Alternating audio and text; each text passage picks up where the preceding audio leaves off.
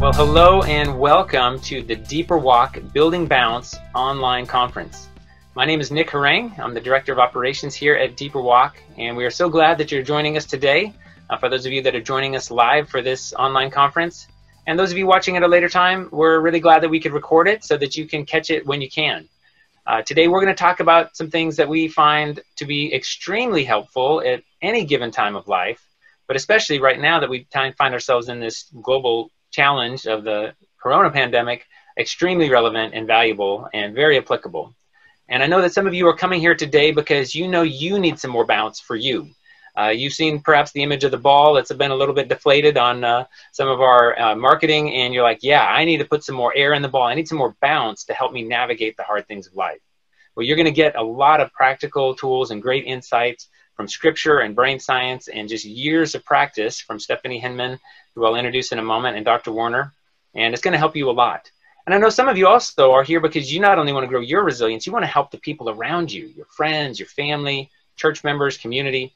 And so we are excited to equip you to help equip others with the very skills that are going to cause them to not just go through things and just survive, but really to thrive and to grow closer to God and grow healthier relationships, no matter the circumstances that we find ourselves in. Very glad today to have our presenters, Dr. Marcus Warner and Stefanie Hinman, with us. Hello, Stefanie. Hello, Marcus. Welcome. Hello. Hey there, Nick. So glad to have you guys. And you guys have been working on this content for a long time and have a book in the works that we'll be talking about in a moment. So today's kind of a big day. It's kind of the first official rollout of the full enchilada of what all this content has been developing for some time. So in one sense, I think congratulations are in order. So thank you guys for all your work to bring this together. Yeah, it is a bit of a relief. At the same time, it's very exciting. So, yeah. Well, thanks, Stefanie. And Marcus is joining us from Indiana in his home, and Stefanie's in Kansas, and I'm in Northern California. So wherever you are, we're glad you're joining us today. And for those of you that are new to Deeper Walk, let me introduce Dr. Marcus Warner to you. Marcus is the president of Deeper Walk International. He's been so for the last 14 years. And he's a prolific author. He's written over a dozen books on a number of topics, including leadership, spiritual warfare, walking deeper with God, and understanding the Bible, and many more. But his passion is to take complex things that can change lives and just make it simple and accessible for people to understand and apply. And I know you're going to experience that today. And Stefanie Hinman is a board-certified Christian counselor and a registered art therapist. She's also the founder of Healing Expressions, where she works with individuals, families, and schools, as well as organizations in the areas of trauma healing and recovery, crisis intervention, and building resilient kids, families, and communities. So we are excited to hear from both of these people that have spent a long time developing the ideas that you're going to hear today, and they've seen them work in their own lives, in their families, and in the people that they've ministered to through the years. So thank you so much again for being here, Dr. Warner and Stefanie. And with that, Dr. Warner, would you take us into session one? All right. Thank you, Nick. It's a pleasure to be able to dive into this. Let me give you a little background. Back in the early 2000s, I still find it remarkable that I teach on emotional stuff because, when I first got into ministry, I was one of those guys who are like, emotions don't matter. You just got to kind of, study the Bible and, be a good person and everything else takes care of itself. And I didn't think I had any issues. None of this stuff made any sense to me. I was not the kind of person who was all about, touchy-feely, if you will. And so it's kind of interesting that now here we are trying to help with emotional resilience. And part of the reason for this is that I began to realize that I didn't have as much as I thought I did, that I was actually just really good at avoiding stuff that caused me to get triggered and avoiding things that caused me to be overwhelmed with my emotions. But the more that you grow and the more that you engage with life, the more you have to be a leader, the more that you have to be with a family, the more that you find yourself interacting with politics, the more you find yourself interacting with all kinds of things in this world, you realize, wow, I have all these emotions that come up. What do I do with these emotions? How do I learn to regulate these emotions? How do I act like myself in the midst of them? And so I said, somebody asked me once why I've written so many books. And I said, I write books on things I needed And so as I study them, because I really want to grow in this area, I want to understand it. As I learn, I want to share with other people what I've learned. So along the way, a few years ago, Stefanie Hinman got a hold of us at Deeper Walk, and she had created a curriculum for children to help them with emotional resilience. So Stefanie, you want to give us a little bit of the background about, that curriculum, how you got started in your interest with emotional resilience, and then we'll dive in from there. Sure. So right out of school, I got a job at a home for children who have severe behavior disorders. It's a residential home in the foster care system.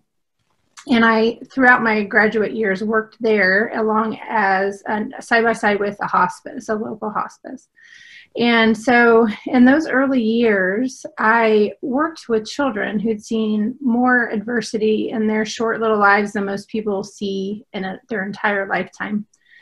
And this question began to emerge in me, which is, why do some children and their families seem to grow stronger in times of trial and adversity, and some collapse and crumble? And so around that same time, I began having children of my own. I had 4 children in 5 years. And so that pushed me to the edge of my emotional capacity. And so this question became even more important to me. Knowing all the adversity that my children would face, I found myself confronting with the Lord, how do I protect my children? How do I help them navigate this world that they are going to be living in that seems to be increasing in adversity? And so through those years of working with families, doing the research, we did a long-term study with a local hospital here, and did a lot of pre-testing, post-testing, and worked out this database of, we had a lot of research on what made adults more resilient, but we didn't really have any on what makes children more resilient. So we took the adult research and we translated it into a way that we could teach it easily to children. And what we found was that it worked. The children we worked with became more resilient. But then yet again, there was this next roadblock where I began to realize that I could work with a child.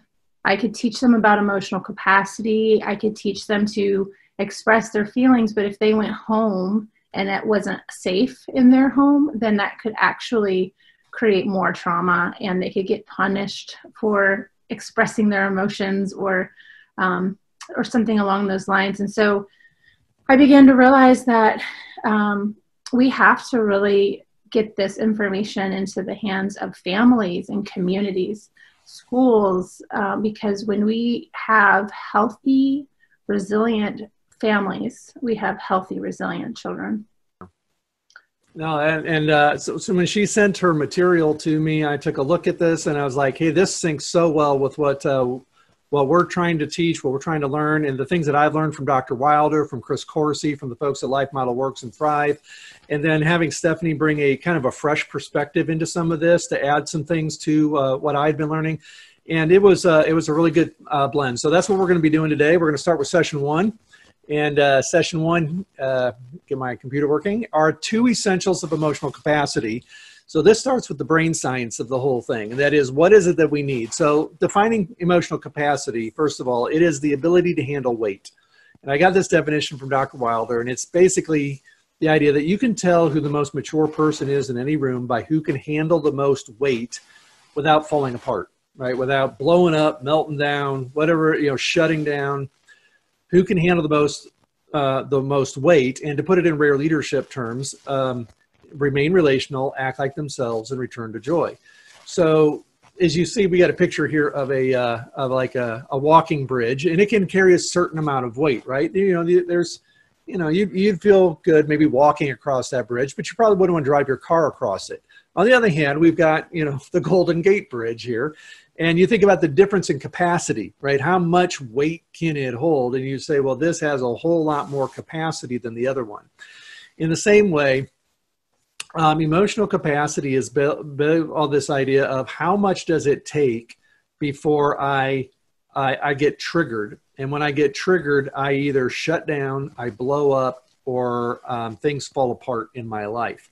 So like Stefanie, you were talking about, I think it was Dr. Siegel and flipping the lid as an example of what we were talking about. It's just like another way of looking at emotional capacity. You want to explain that to them? Sure. So if we look at emotional capacity, like our emotional immune system, the stronger it is, the better we're able to rebound from adversity. We have sort of a capacity wall. It's sort of the end of our capacity, and it's always growing. We can continue to grow it, but at any given time, when we assess that we don't have the internal or the external resources to handle whatever might be in front of me that feels really overwhelming, we call that being triggered. Triggers are different for everybody. They kind of come over time through our experience. But when we get triggered, our brain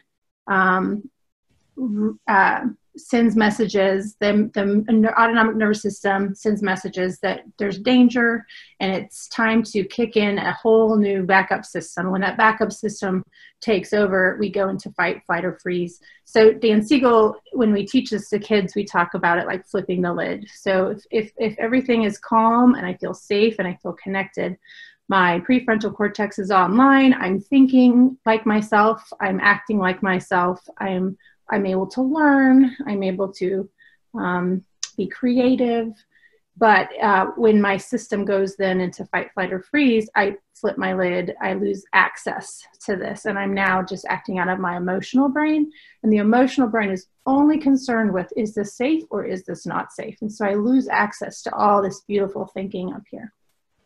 Yeah, it's really much a survival instinct, isn't it? Because you go from being who I am to just wanting to survive what you're going through. And that survival instinct loses the ability to remain relational, to act like yourself, to be creative, to solve problems well.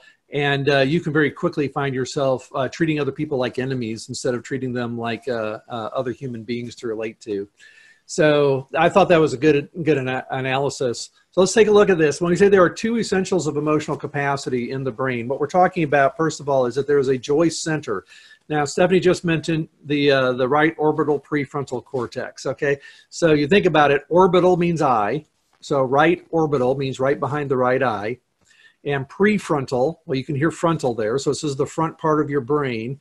And the cortex means that it's at the top part of your brain. So it's at the top, it's at the front, it's right behind your right eye. This part of your brain, we have a lot of different terms for this part of the brain. Dr. Wilder calls it the captain in some of his writings. We call it the joy center. We called it the identity center. In rare leadership, we call it the action center. And the reason is that this part of the brain really is the part of my brain that thinks of itself as me. And so because of that, it's like if I have an accident to this part of my brain, I can literally forget who I am. I can forget how it's like me to act. I can forget how it's like me to interact with the world. In the same way, when I flip my lid, right, if I go like this and I get triggered and I lose access, the brain activity to this joy center in my brain can get shut off. And what happens is I can't find my way to live out of joy. And I can't find my way to act like myself, since the identity center and the joy center are the same part of the brain. And so when we get triggered, one of the problems here is that if I don't have the emotional capacity to continue on being myself, even though I'm feeling a certain emotion, that emotion will take over. It'll literally shut down a part of my brain and keep it from functioning. So I won't be able to find joy. I won't feel like myself. And that's really important. So one of the essentials that has to happen to build a capacity is that this part of your brain needs to get really well developed. Now, we're going to be as practical as possible as we go through here. So we talk about how do we build emotional capacity. We're going to talk about ABC, right? ABC, appreciation, beliefs, and connections. And so the idea here is the fastest way to grow a large joy center and a really well developed joy center is through the practice of appreciation. So we're going to have a whole session here just on ways of practicing appreciation, what we mean by this, how do you learn to quiet, and so if you have a well-developed joy center, your capacity to quiet your other emotions will increase, and your ability to live with joy will increase. So the joy center is the first major thing. When we say there's 2 essentials of emotional capacity, you need a really big joy center is number 1. And number 2 is you need joy pathways. And what we mean by this is that there's a front part of the brain and the back part of the brain. When we're living in joy, we're in the front part of our brain. When we lose joy and we go into negative emotions, our brain activity goes to the back. And there are, and you can think of our various negative emotions as different points on the back of our head. And we need a separate bridge or a separate pathway back to joy from each one of those negative emotions. So because of that, I might be good at returning to joy from sadness, but not good at all at returning to joy from anger. Or I could be pretty good at returning to joy from shame, but I can't return to joy from despair or something like that. So learning how to return to joy and building these joy pathways is the second key ingredient to emotional capacity. So I know, Stephanie, you got a book called Bridges, right? You've written some things on bridges. You want to tell them a little bit about your understanding of how we build bridges, in this from upsetting emotions back to joy? Yes. So Building Bridges was the name of the first it was a trauma-informed resiliency curriculum, resiliency building curriculum.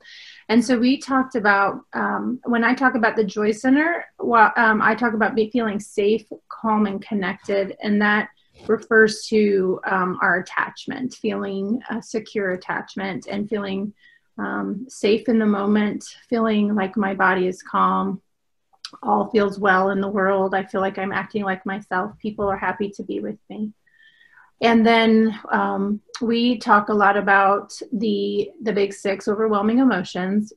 Well, first we talk a lot about emotions and how we all have emotions. They're, it's a part of the human experience. They're like the weather, they color our day.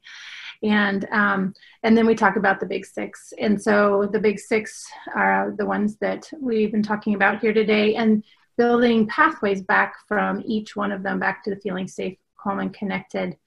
Those are the neuro pathways, but we call them bridges. So we might, and we'll do some of this today, we might think of a time I felt safe, I felt calm, I felt connected.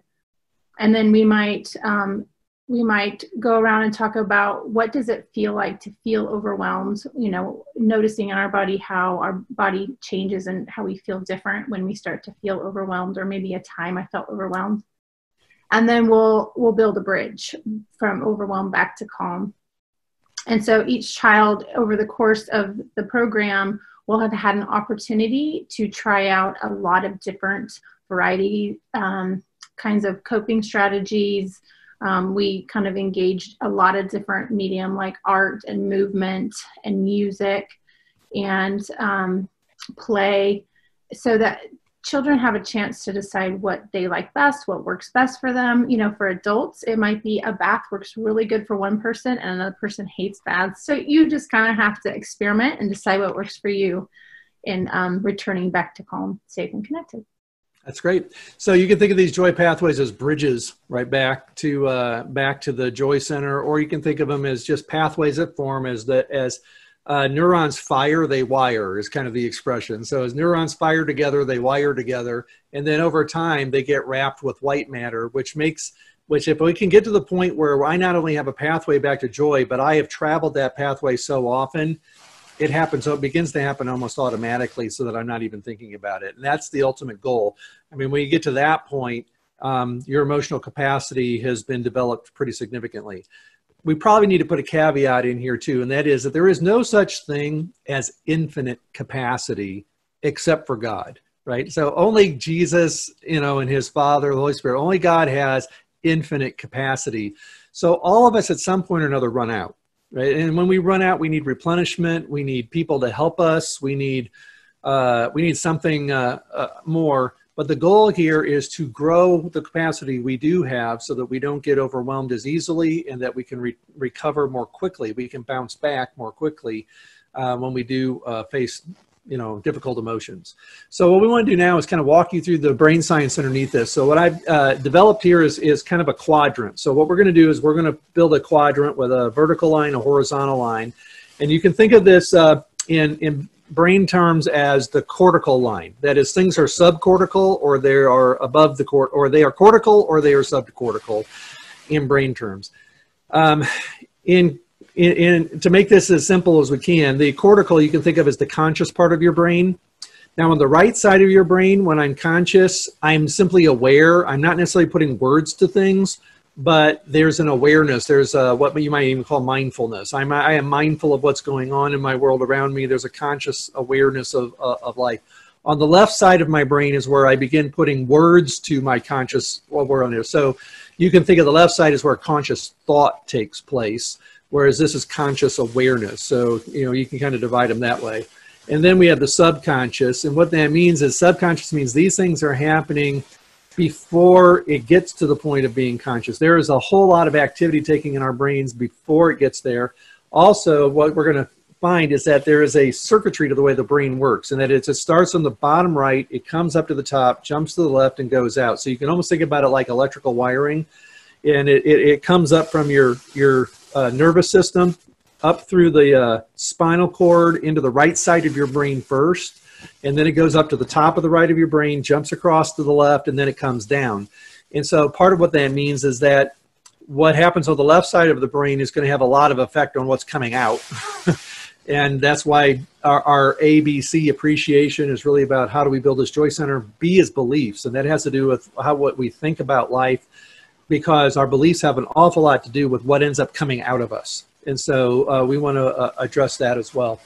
So so you can think about appreciation is growing the joy center. Beliefs is what's happening on the top left side of the brain. Connections is what's happening on the right side of the brain. In fact, the entire right side of the brain can be thought of just as a big connection engine. It's just an engine that's driven to form attachment. And what it wants more than anything is joy. In fact, I was rereading something from Dr. Wilder a couple weeks ago where he said that nobody ever goes to therapy for too much joy, right? You don't sit around going, man, I really need to go get some counseling. I've just been at way too much joy lately. It's like and joy is literally the only emotion that a baby will pursue, right? They will go out of their way to pursue joy. And so joy is the emotion, if you will, that our brains are designed to run on. And God wired us this way that we are constantly seeking joyful connections with other people. And so you think about it as if God wants us to have joyful connections with him. And so every day the priest would say to the people of Israel, may you know God's shalom, and may you have the joy of his face shine upon you, right? And it's this idea that peace and joy come from our connection to God, and then our connection to his people, and then our connection to one another. And God wants us to have these joyful connections. And so connections play a really big role in building our emotional capacity. We come over here to beliefs, and then our beliefs are either going to attack those connections, or they're going to help make them more available. And that is, some beliefs, say, don't connect, don't connect, don't connect, scary, scary, scary. And that other beliefs are helping us be more loving people. They're helping us to live more like ourselves. And so we'll talk more about this, but you can think beliefs is kind of the left side of the brain. The engine over there is really a beliefs-driven engine, and the right side of the brain is a connections-driven engine. So you can think about the two sides of the brain sort of this way. So again, you can see where we get ABC from. Appreciation, beliefs, connections comes right out of the way that the brain functions. So let's take a look at the bottom quadrant of this brain. And so this again is on the connection side of the brain. The bottom right is the attachment, the assessment center. These two things, basically what happens is your brain lights up whenever anything is personal. So that's your attachment center lighting up. Now, you notice the word of nucleus accumbens there. The nucleus accumbens is the part of your brain that craves things. So when your nucleus accumbens is craving joyful attachment, but joyful attachment is not available, it will start craving something else. And that's why sometimes if there's nobody around, you eat a lot of chocolate or you eat a lot of ice cream, right? Because I can't find the joyful attachment that I'm really craving, so I start craving this. And this can, escalate to points where I'm now craving alcohol, I'm craving cocaine, I'm craving heroin. Almost all addictions are related to this attachment level of the brain, where I am forming cravings for and attachments to non-relational substitutes of the actual joyful relationships that I'm craving. So the attachment center is very important. And I think it's interesting that God designed us that that's the first part of our brain that is interacting with the information that's coming in. And then as soon as our brain lights up that something is personal to me, it goes immediately to the assessment center, which can give one of three assessments. And that is, this is a good attachment, this is a bad attachment, or this is a scary attachment. And this happens before you have a chance to think about it. Notice it's not your belief center that's making this assessment. This is happening automatically before you have time to even think about it. And this is where triggering happens if it's going to happen. So in other words, if I get an assessment of good, there's no problem. The brain just keeps on functioning. I have nothing to overcome, nothing to bounce back from. But if I get a bad or scary, that's going to trigger that FFF response. So Stephanie, you want to just walk them through the FFF response a little bit and, what that, kind of your understanding of how that operates? Sure. So fight, flight, or freeze is so the nervous system works like a car engine. We have a gas pedal, we have a brake.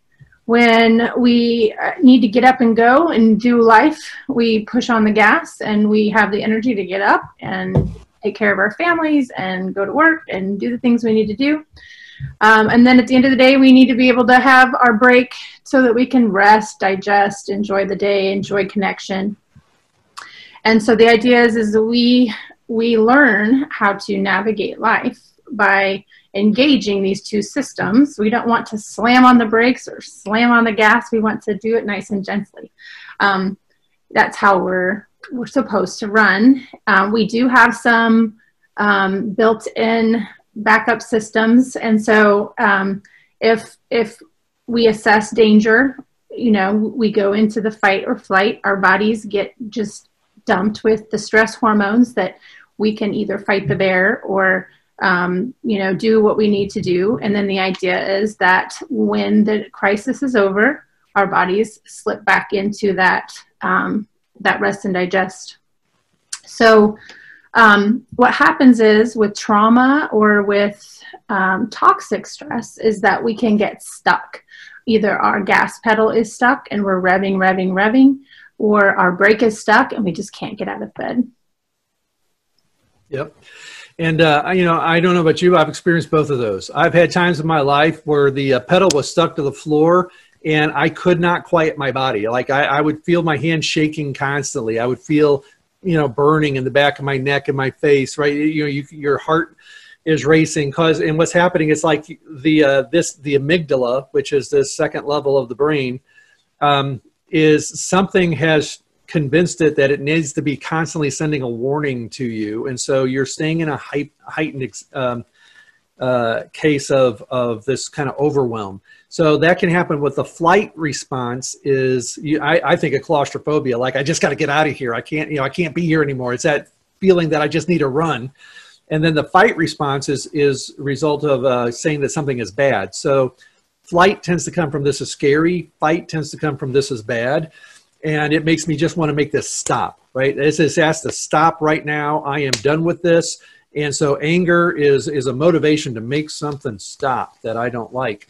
And so what happens is a lot of us, if we've never learned how to bounce back from difficult emotions, we can get stuck right here. And if we get stuck right here, notice what happens is we lose access to the top right-hand quadrant of our brain. And as we're going to see right now, the top right-hand quadrant of our brain is extremely important to us being able to be ourselves, regulate our emotions, and continue to keep our identity the way it's supposed to be. So we go up to the attunement center and then the action center. The action center you can think of as the joy center in the brain that we had talked about before. And attunement is essentially my ability to be aware of the world around me and read it correctly. So one of the primary tasks of the cingulate cortex, which is the attunement part of my brain, is to read body language.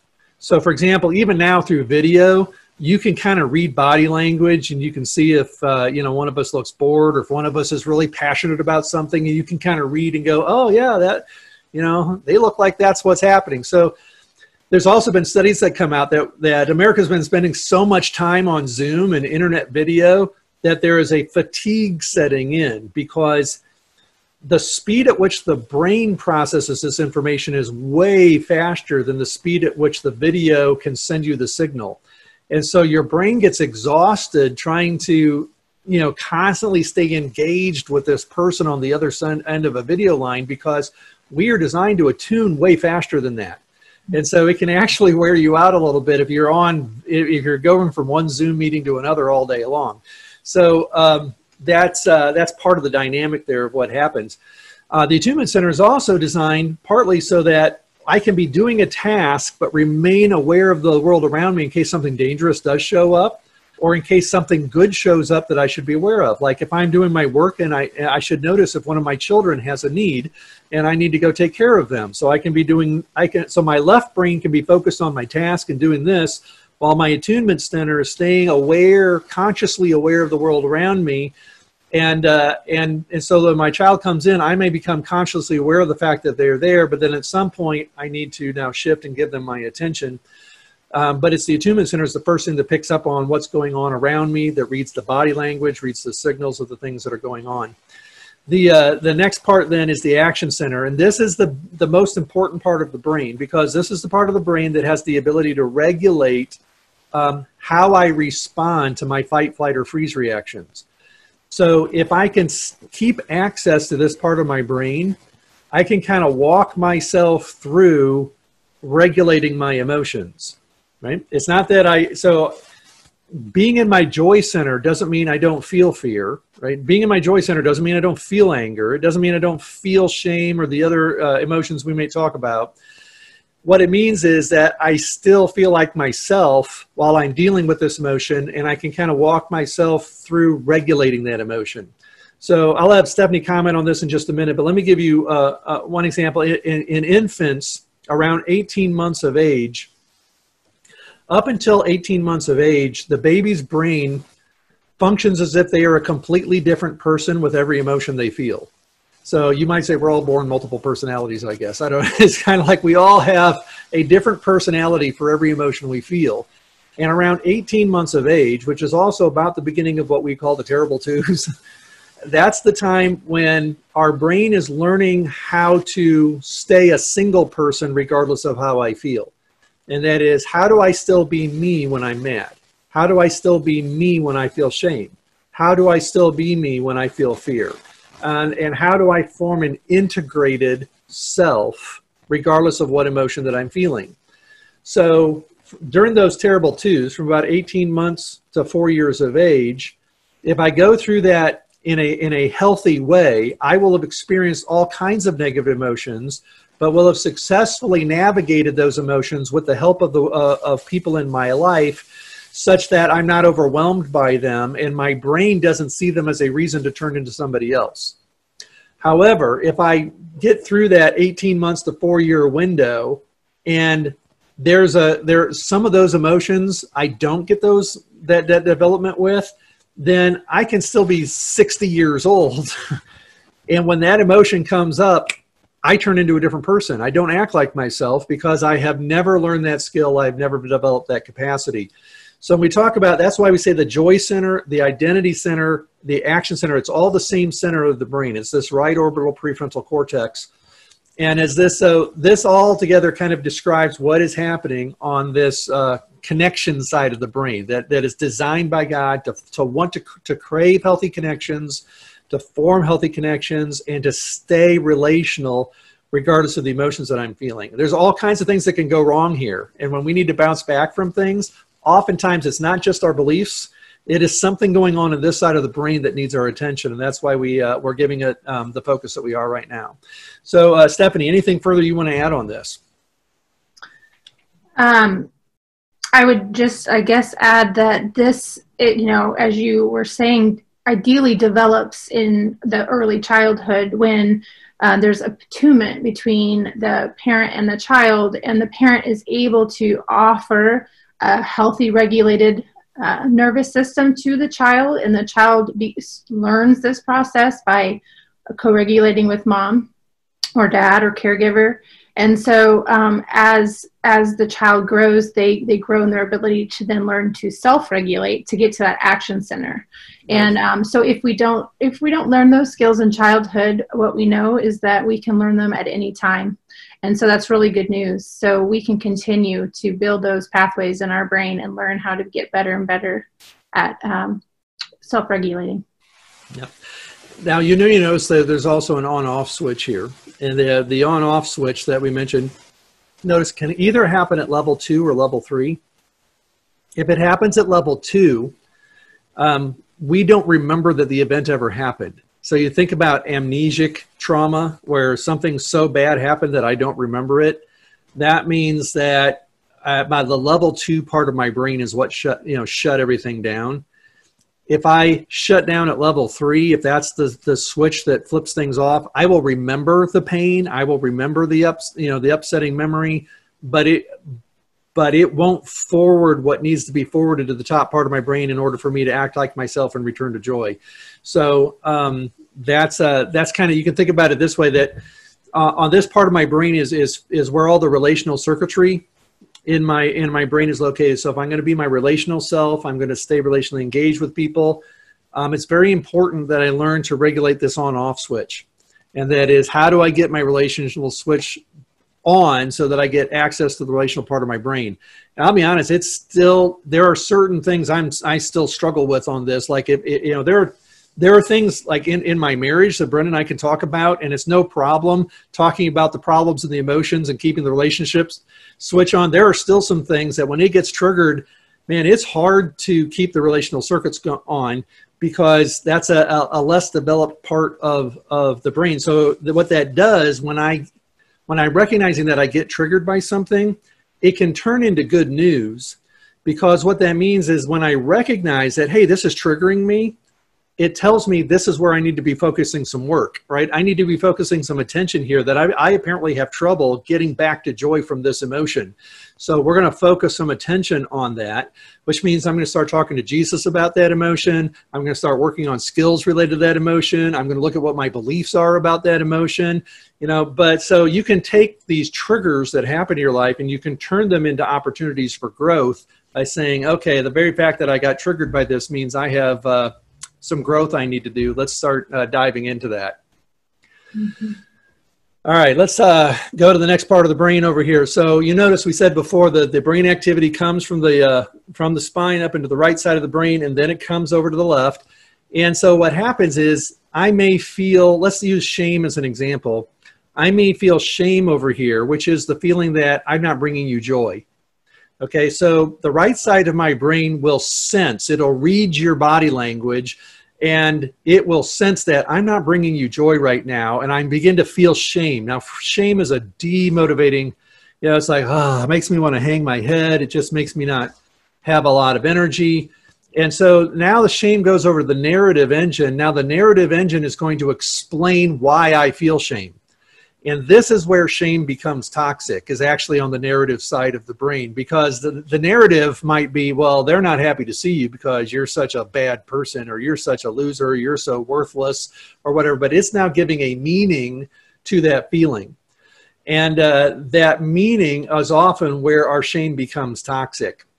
So we see this with a lot of different things, that sometimes our emotions are generated on the right side of the brain, and then our left brain gives meaning to those emotions.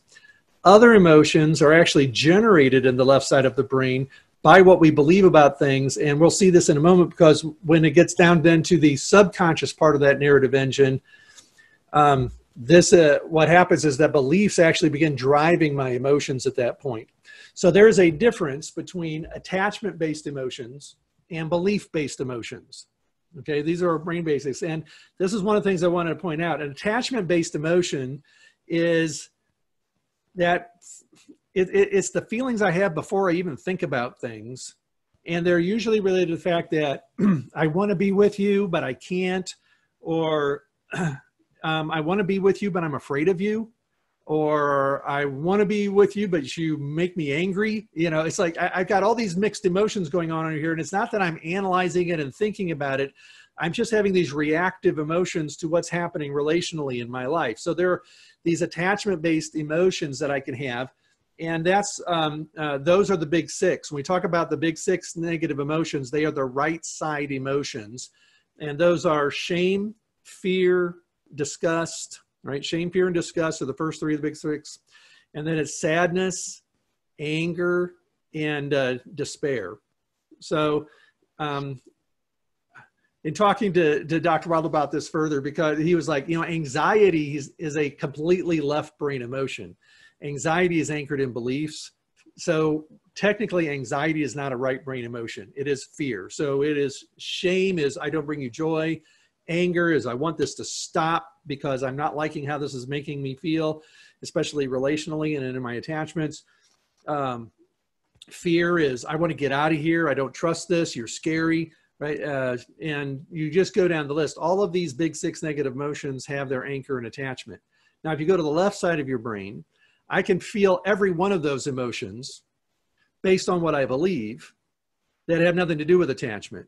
So, for example, if I simply believe you're scary, I can have an emotional reaction in the bottom left quadrant of my brain that it reacts as if you're scary, even though the right side of my brain never really sent me that signal. And so it's helpful to understand that there are two completely different engines in your brain driving our emotional state.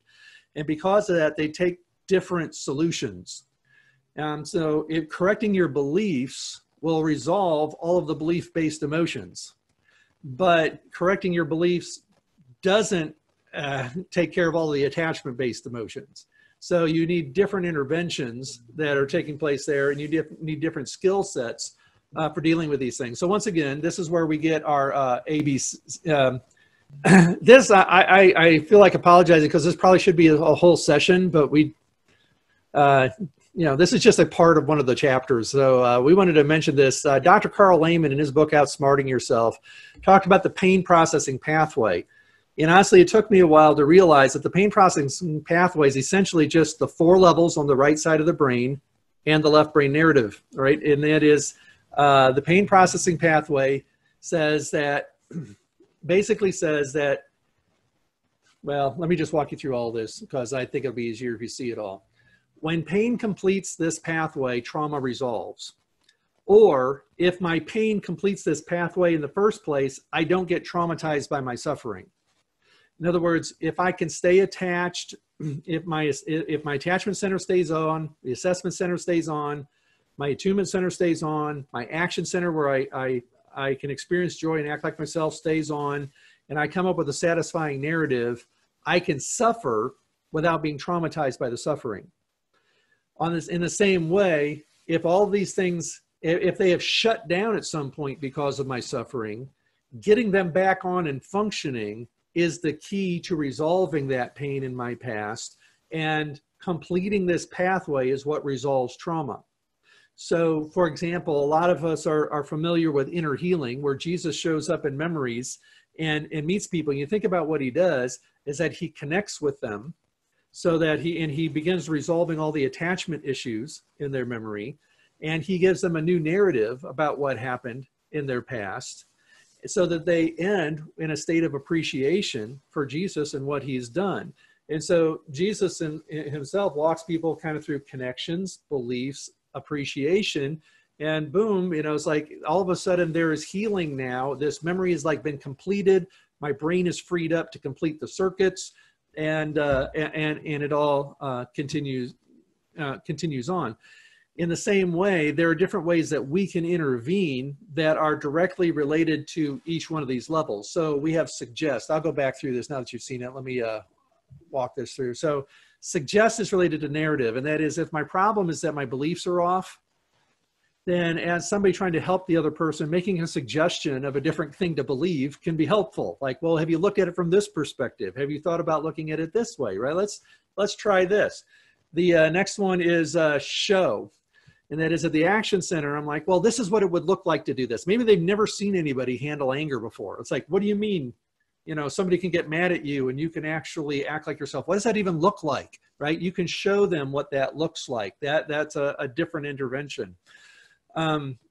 Support is the idea of, let me do this with you, right? Let's go do this together. I've shown you how to do it. Now let's do this together. Let's practice. Let's be engaged and connected as we go through this. And then there's soothing, and that is my amygdala's firing. I'm angry. I'm frightened, whatever. It's like, okay, let's help you get your breathing under control, right? Let's help you, calm your body down. Let's help you soothe through this. And then finally is sharing. And sometimes you just sit with the person, you sit there and you share the experience with them because they just need somebody to be there. And so you can kind of see that all of these interventions are related to different parts of this pain processing pathway. And the pain processing pathway is essentially these 4 levels of the brain plus the narrative engine. And so when it comes to emotional healing, we understand this is why we're big proponents of inner healing and connecting to Jesus, because it's the most effective process we found for helping people do that.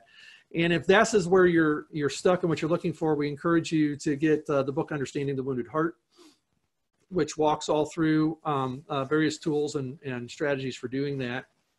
What we're going to be focusing on here is not the emotional healing part of building bounce, but the skills part of building bounce. All right, and that is emotional healing is extremely helpful. It's a vital part, but we got a book about that. So what we're writing this book about is, how do I build the skills, and what are the skill sets I need, and how do I build those so that I become a more resilient person?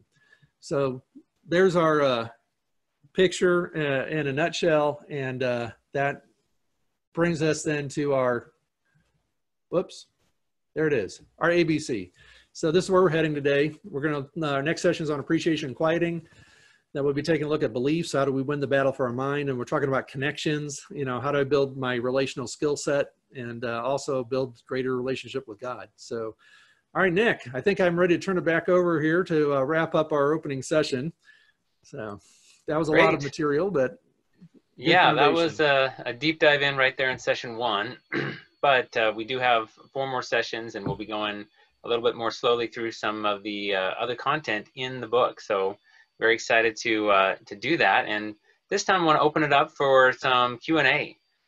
It's also a time to drop a few comments. You might have heard something that just kind of caused a light bulb to turn on, and something that just popped for you. We would love to hear that. So if you'd like to take a moment to type that in the chat window of just a quote or a phrase or an idea that stood out to you as helpful, or maybe new information that kind of got you thinking, we'd love to see that. And if you have any questions, go ahead and ask those, and I'll try to get to as many of those as I can to hand to Dr. Warner and Stefanie at this time. Cindy asked, are we going to talk about specific ways to grow specific pathways back to joy from the big 6 emotions? We are not necessarily going to break down shame. That would take a session for each topic, right? Shame and anger and whatever.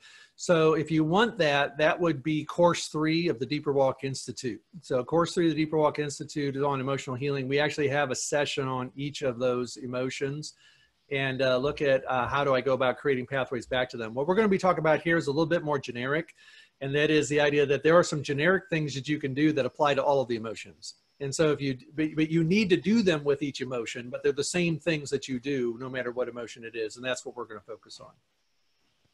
That's great. Somebody asked, is flipping the lid the same thing as having my relational circuits off? Basically, yes. That's a, flipping the lid is a synonym for triggered. I got triggered. And when I get triggered, that's the on-off switch going off. My relational circuits go off. Same thing. Okay. A couple people asked the question about, just wanted to have you restate what happens with Zoom and kind of the fatigue that we experience when we're in all these online meetings. Sure. Well, again, this has largely to do with the speed at which the brain operates and the speed at which signals are sent via the internet. And so the internet is sending a really fast stream. It's just that compared to how fast your brain operates, it's slow. And so what happens is your brain gets tired of kind of slowing, of trying to make up for the lag. And so as I'm trying to read you constantly. So I was just talking to a psychologist on the Deeper Walk board the other day, and he's like, yeah, because he's got Zoom clients all day. He said he's just wiped out by the end of the day trying to stay relationally focused and connected and in sync with somebody on the other end of the line in a way that he doesn't feel fatigued when he's doing it in person. And it's largely just an issue of how fast things are happening from the way I understand it. Okay, and this one maybe for Stefanie. Did you say that the amygdala is what regulates the sympathetic, which is the gas pedal, and the parasympathetic brake nervous systems? The amygdala is just an assessment. It's just assessing if this is safe or not safe, and it sends signals then to the autonomic nervous system, and then whichever system is deemed necessary clicks in. So let's define automatic nervous system. Can you give us a brief explanation of what that is? Because I don't think that's a term I used in my explanation. So when you say automatic nervous system, what should come into somebody's mind when they hear that? The autonomic nervous system is the engine that drives. I said that wrong. I said automatic. It's autonomic. Sorry. Autonomic. Yeah, that's fine. It is automatic. It's the driving system. It's like the engine that drives our bodies, and it operates on a subconscious. It operates in that fast track. So we're oftentimes not aware of what is happening there.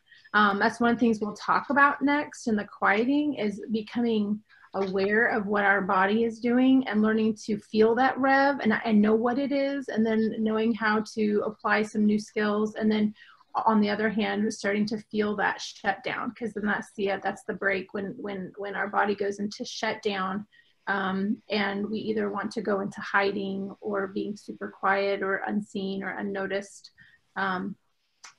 Just becoming aware of what's happening in the body, and then how to talk to yourself through that, and how to ask Jesus to intervene. Yeah, that's good. Person just asked a question about, is there a PDF of the notes somewhere? Yes, I sent that out last night to those who had registered by last night. I sent it out this morning to those who had registered within the last half hour today. And it will also be on our course page. So this course is being recorded, and by Friday night, it'll be on the course page. So you go to Deeper Walk International, go to the Building Balance Online Conference page where you bought this course, and log in. And at the top, you'll find the videos by Friday night. And at the bottom, you'll find a link to the PDF handouts. Kim says, I just want to say how thankful I am that they included left brain beliefs. Yeah, that's helpful. And it's very helpful for me, Dr. Warner, to hear you distinguish between the left brain beliefs that can drive some of those left brain emotions, and then the right brain attachment issues that can drive the right brain emotions, and just they need different responses because they're coming from a different part of our brain. Yeah, they are. I had the honor of writing a book with Dr. Wilder on applying all of the brain science stuff that he's learned to the leadership task, and we're actually writing a new version of that right now for the corporate world. And so I've had a chance to talk to him a little bit about this lately, and one of the things that he let me know was, for example, validating a right brain emotion always works, because you're like, oh, you're feeling this. This is that's going on. But on the left side, you have to be careful with that, because sometimes somebody say, oh, I just hate this person. They drive me crazy. And you don't want to validate their belief, right? You go, well, you're right. You absolutely should feel this, this way about them, because you're absolutely right about them. And so understanding the difference between, there can be an emotion I'm feeling on this side of my brain that isn't being driven by this side, can help me know what to validate, what not to validate. And I will say that the narrative engine is an enormous source of an awful lot of our emotions, and is a major part of emotional regulation. It's just that it gets so much attention in the literature that we tend to emphasize this part a little bit more, because it is often missed. I actually want to mention that, yes, on our Deeper Walk website, deeperwalkinternational.org, if you go to a little tab at the top that says Shop Now, that'll take you to our online bookstore. I just need to point out that our online bookstore is different than where you purchase this streaming resource. So sadly, these two computer programs don't talk to each other, so you have a different account with each one, which we apologize for. But if you go to our online bookstore, if you type in course 1, or just type in course, it'll actually pop up all courses, course 1, 2, 3, and 4. And course 3 is on emotional healing. And as Dr. Warner mentioned, he has an entire session on returning to joy from each of these big 6 negative emotions. These are actually on sale right now in our USB flash drives. They're normally $49 for this 8-hour course, of course 1 or 2 or 3 or 4. But you can buy all 4 for $119. So it's like 32 hours of teaching. So anyway, you might want to check that out if you want to learn more. Course 3, Emotional Healing. A couple comments that people are saying. Wendell says, this content is awesome. Somebody said, this is great. You're confirming what I was taught in YWAM counseling schools regarding inner healing, and you're taking me further. Another person says, holy buckets, so much data. And I've been through all Deeper Walk courses, 1, 2, 3, and 4. So yes, Brad, yes, this is new content. Stephanie and Mark has been working on this for some time now. But it's new areas that are going beyond what is in some of course 1 through 4, and I'm glad you're finding it helpful.